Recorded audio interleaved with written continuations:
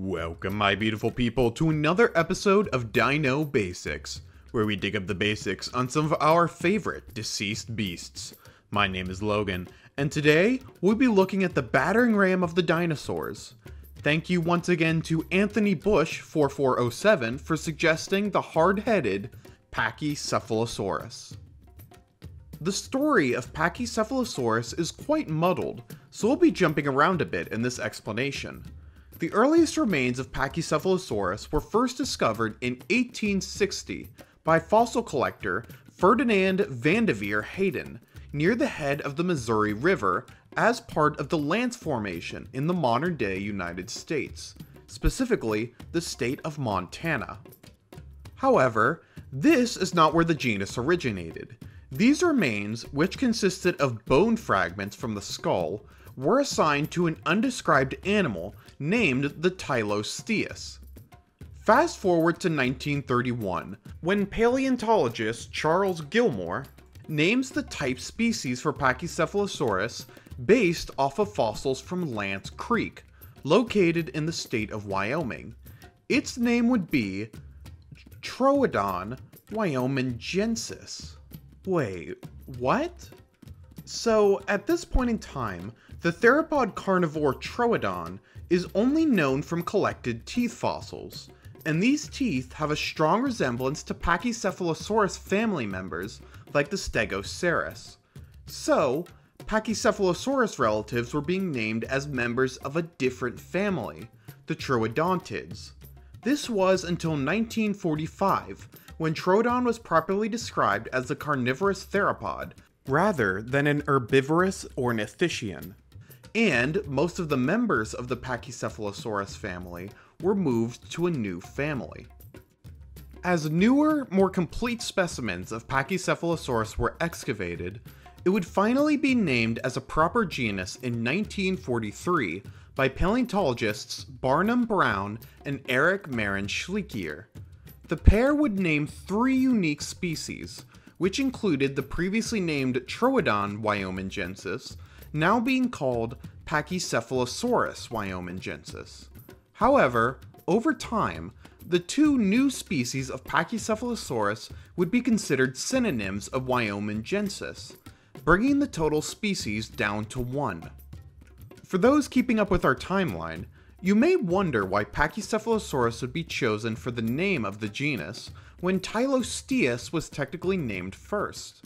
Well, this is because paleontologist Donald Baird successfully petitioned to have the Pachycephalosaurus name be preserved in 1985, due to a variety of factors, like the Tylosteus name not being used in almost 50 years.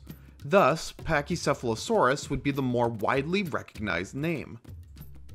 As of today, there is only one widely recognized species of Pachycephalosaurus, this being the Pachycephalosaurus wyomingensis.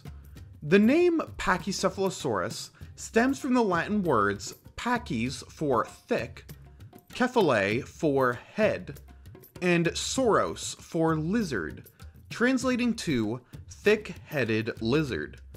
The species name wyomingensis is in reference to the fossil that helped define the type species, as it was originally found in the state of Wyoming. Pachycephalosaurus was an ornithischian, a classification of herbivorous dinosaurs named for their bird-shaped hip bones.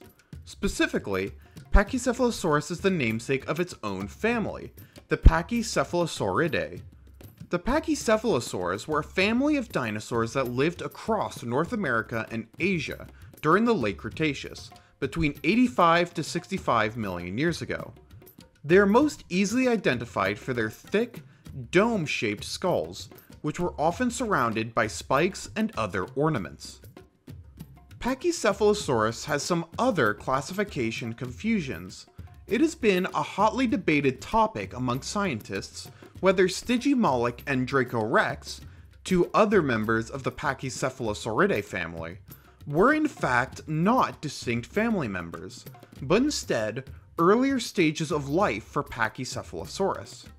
For more details on this debate, you can watch our original video on Dracorex, but to summarize, there seems to be a clear growth curve between the three animals, especially between skulls. But due to a lack of complete skeletons to cross-compare among all dinosaurs, it is hard to make a definitive conclusion. Focusing once again on Pachycephalosaurus, it is possibly one of the largest members of the Pachycephalosauridae, at almost 15 feet in length and 6 feet tall. It would have weighed almost a ton, the same weight as an average American bison. It was bipedal, with long legs that could help the animal reach up to 15 miles per hour. It had a bulky body, sporting a fairly heavy tail to counterbalance its dense skull. The arms of Pachycephalosaurus were fairly short and underdeveloped, most likely not serving an important purpose for the animal. It had a short, thick neck that was shaped like an S or a U. This neck would support its most distinct feature, its beautiful skull. This skull had a small muzzle that ended in a sharp beak. Inside this beak were small, leaf-shaped teeth to grind up ferns and other leaves.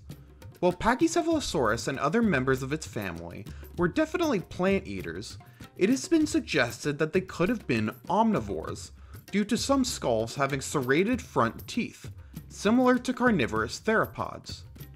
It also had large, round eyes that faced forward, suggesting it would have excellent vision. At the top of the skull was a large, domed feature that was almost 10 inches thick. To most people, the purpose of this dome seems obvious, for headbutting, as a thick cushion between the brain and the point of contact, similar to modern-day oxens or rams.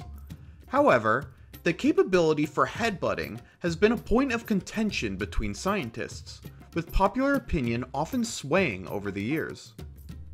The general consensus today believes that headbutting was probable among the species, for a variety of reasons.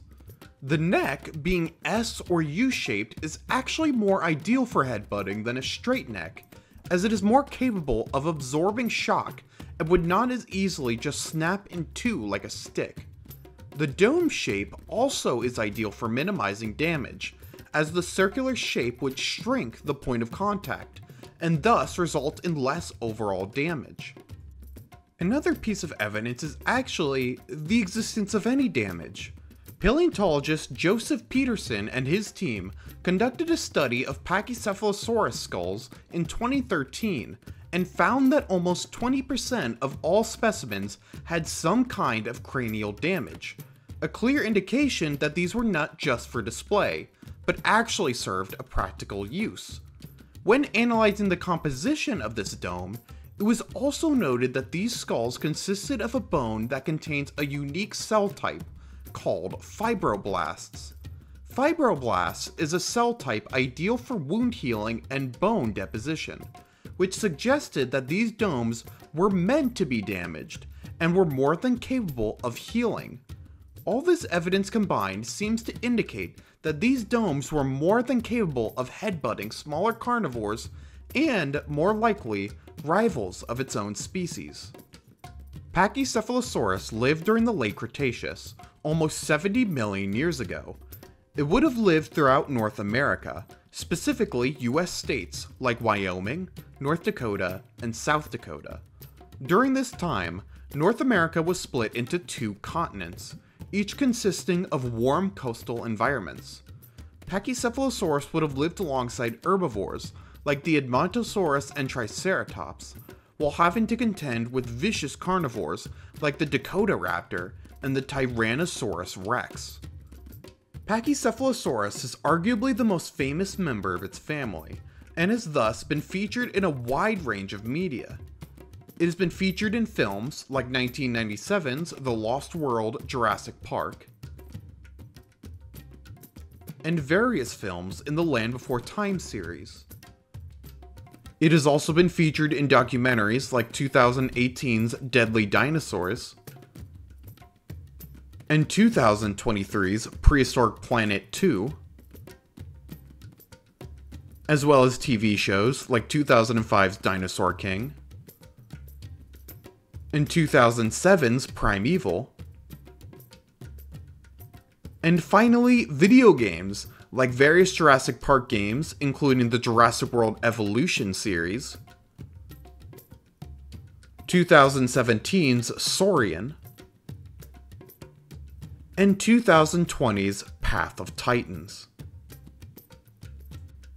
Pachycephalosaurus has had a confused existence, from our understanding of how it lived, how it fought, and even how it existed. But regardless, what we do know is that this was a powerful and unique creature, the likes of which our world will never see again. And based off of its past, it almost certainly is still packed with new details to uncover. That's gonna do it for this episode. Thank you so much for watching, and I hope you enjoyed. Be sure to leave a comment below what you think of Pachycephalosaurus, and if you've heard of this dinosaur before the video.